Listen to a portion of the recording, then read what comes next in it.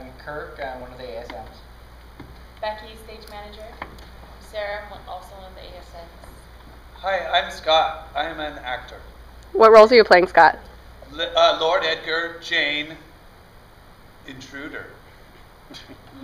I'm Jason. I'm the other actor. I'm playing Lady Enid, Nicodemus, Alcazar. I am Bearclaw. I'm playing the lighting designer. I'm Carl. I'm the set designer. I'm Spike, the director.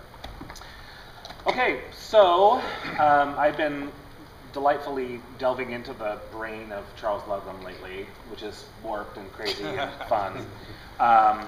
As I think most of you are aware, I did the show before years ago. I was one of the actors. I played Scot's role, did it in Montana, and then we brought it back to Washington, so it was all portable and crazy, but fun as hell.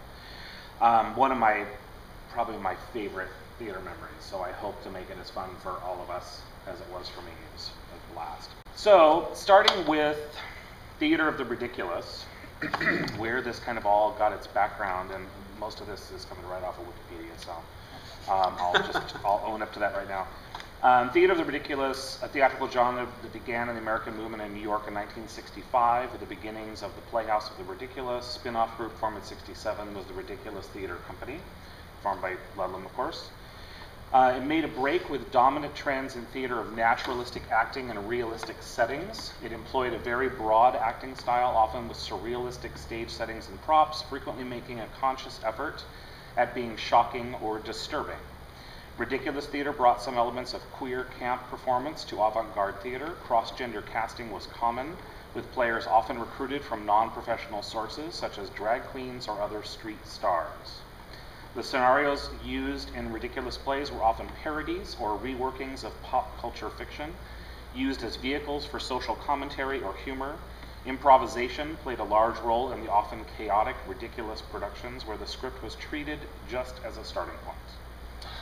The phrase, the theater of the ridiculous, was created by the author Ronald Table, who described some of his works which were later recognized as the beginning of the genre. In a reference to Artaud's concept of theater of the absurd, 65 Table promoted the first ridiculous performances with the one-line manifesto, "We have passed beyond the absurd, our position is absolutely preposterous." Some prominent productions of the movement: The Life of Lady Godiva, Conquest of the Universe, When Queens Collide, and Camille and Irma Vep. Since then, the genre has broken out more mainstream theatrical productions such as Bat Boy, Urinetown, Reefer Madness. The theater of the ridiculous became a strong influence on 70s culture. Elements of it can be seen in glam rock, disco, and most directly in the Rocky Horror subculture. Okay, so that's kind of some of the early background of the ridiculous movement. Ludlam and Vaccaro had kind of a falling out, and that's when Ludlam formed his own company because his ideals were a little different. I thought it was appropriate to read Ludlam's manifesto for the Ridiculous Theater, which is pretty short. The Ridiculous Theater, Scourge of Human Folly by Charles Ludlam, aim to get beyond nihilism by revaluing combat. Thought was interesting. Axioms to a theater for ridicule. 1, you are a living mockery of your own ideals. If not, you have set your ideals too low. 2, the things one takes seriously are one's weaknesses. 3, just as many people who claim belief in God disprove it with their every act, so too there are those whose every deed, though they say there is no God, is an act of faith. 4, evolution is a conscious process. 5, and this one will be important for us as we work on this play, bathos is that which is intended to be sorrowful, but because of the extremity of its expression becomes comic. Pathos is that which is meant to be comic, but because of its extremity of expression becomes sorrowful. Some things which seem to be opposites are actually different degrees of the same thing. 6, the comic hero thrives on his vices. The tragic hero is destroyed by his virtue. Moral paradox is the crux of drama. 7, the theater is a humble materialist enterprise which seeks to produce riches of the imagination, not the other way around. The theater is an event, not an object. Theater workers need not blush and conceal their desperate struggle to pay the landlords their rents. Theater without the stink of art. Instructions for use. This is a farce, not Sunday school. Illustrate hedonistic calculus. Test out a dangerous idea, a theme that threatens to destroy one's whole value system.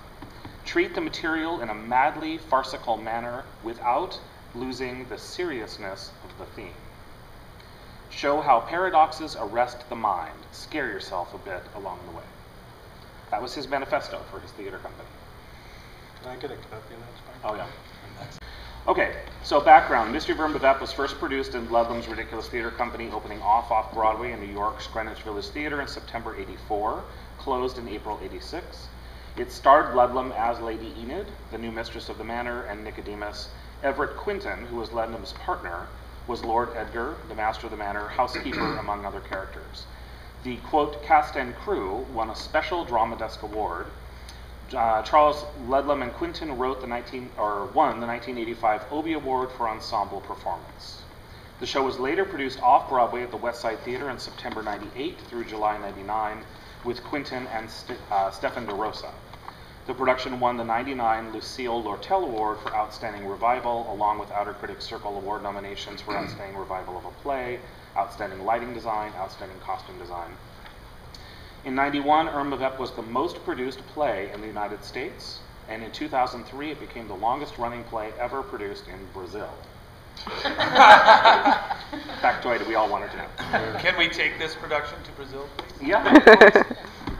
The New York Times Review in 1984 opened, quote, Charles Ludlam's latest ridiculous theatrical company escapade, The Mystery of Irma Vep, begins at Mandacrest on the Moors in the manner of Rebecca. Then, after wuthering heights of hilarity, it slinks off to Egypt for scenes spliced from The Mummy's Curse. The evening winds up with a howler, courtesy of The Wolfman. Naturally, the entire collage is filtered through the eclectic memory and perfervid imagination of Mr. Ludlam as author, director, and star, and went on, despite in all dastardy, the playwright has an underlying affection for all his characters, even for the misunderstood vampire. And that's important. Something I kept finding along the way of doing my research is how much he and his company loved their characters.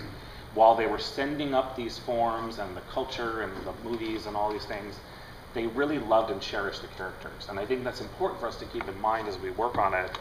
We are not making fun of the characters, we're making fun of the situations in which they find themselves, right? This often produced play, but always over-embellished play is a collage and homage of B-movies, melodrama, and queer, as in strange, theater, says Kevin G. Coleman, Shakespeare and Company of Irma Vep. Written by the late Charles Ludlam, this high-camp romp is a brilliant send-up of many forms which nearly conceals its serious intent and respect for gender presentation, but is guaranteed to make your head spin in a good way. Concept notes. And these numbers are thrown out at random, but I put that the show is about 90% about the story, the characters, the situation. The other 10%, or maybe a little less, is about the actors themselves performing it, right? There's internal references, as you can tell, when they like poke fun at the fact they're changing clothes so fast, or they're too slow, or whatever. So there's some of that that will be playing up as well. One of the things I talked with the designers about during our process was that the concept should never overpower the efforts of the two of you guys. It's really about these two performers doing all of this magic, right? So we have to encapsulate it, we have to enforce it, we have to support it through the design, not ever overpower it and make it, too much about the designs themselves. Or we can lose the humor. Style, this is obviously campy style. Ludlam, Theater of the Ridiculous, John Vaccaro were some of the originators of camp, what became camp style. So this is truly a very clear and specific sort of performing style. Played very broadly within the situations are extremely important to the characters. Ludlam said, our slant was actually to take things very seriously, especially focusing on those things held in low self-esteem by society and revaluing them. giving them new meaning, new worth by changing their context. Spoof and send up of famous melodrama. There's the brooding hero, there's the fainting heroine, there's the mysterious creepy servant, there's the dead wife, or is she dead? These are all sort of archetypes, right? Instead of a magic show, and this is how we're approaching this, this is a magic show of quick change. Okay, the magic is in how fast you guys change those costumes. Okay, Allison is fully aware of this, and we've been talking about how to make those happen as smoothly as possible. There will be 2 dressers backstage full time that will be working with you, and every move will be choreographed. As you know from reading the script, there are times you're changing costume in about 3 seconds while you're talking to yourself. Right. Okay? And did I read it right that there's a point at which I'm talking to myself, my hand leaves, gets a wolf claw put on it, and comes back in all while I'm Lady Enid on stage? Yep. I was just Well, and in fact, you have one scene where you're playing Nicodemus and Enid at the same time. Right. Yeah, You know, I mean, you literally have that's what I'm talking about. 2 half costumes on, and you lean Oh. out, and you're Nicodemus, and then you turn around, and they plop the wig on your head, and you're Lady Enid. And I kiss my own hand. if Right. I remember, yeah. Which I do anyways. Yeah. I'm glad you have practiced. So yeah, it's pretty nutty. I'll let you know. Let's see. So it is a quick change show. It needs to be magical. There's also elements in here of burlesque, drag theater, all combined with melodrama. This was some of the essence of the ridiculous theater, and I found some quotes online that people were saying Ludlam was on his way to becoming the Moliere of our time. Right? A lot of his comedy kind of followed that French farce sort of style. Of course, his life ended pretty early. He died of AIDS in, I think, 87. A quote, Ludlam never settled for being merely funny. He also wanted his plays to be slightly satirical and wicked, and to work as drama, with characters who moved audiences even as they made them laugh. The fact that Ludlam also preferred his plays to be full of men playing women was not meant to take away from their power. Lots of source materials pulled into this thing. We've already talked about Rebecca, that's a big one. If any of you have not seen the movie Rebecca, please go rent it, because it will tell you a lot about this show. The other movie that Act 2 comes a lot from is The Mummy's Curse, an even older film. Pretty fun too, it's fun to watch. That one's available even like streaming Netflix. There's a little Jane Eyre in here, Frankenstein, Dracula, Wolfman, quotes from Macbeth, Hamlet, Edgar Allan Poe. We're even going to be doing a little reference to Gone with the Wind when Enid comes out in the dress.